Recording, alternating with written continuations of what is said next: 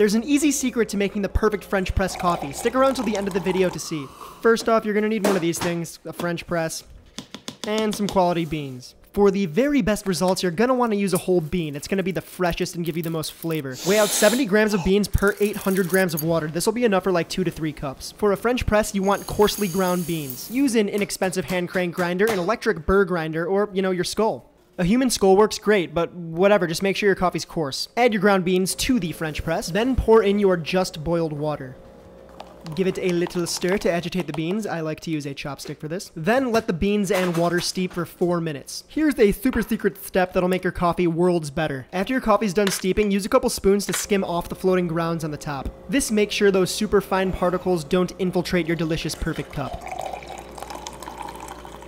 Carefully pour in that liquid gold into your favorite mug and enjoy.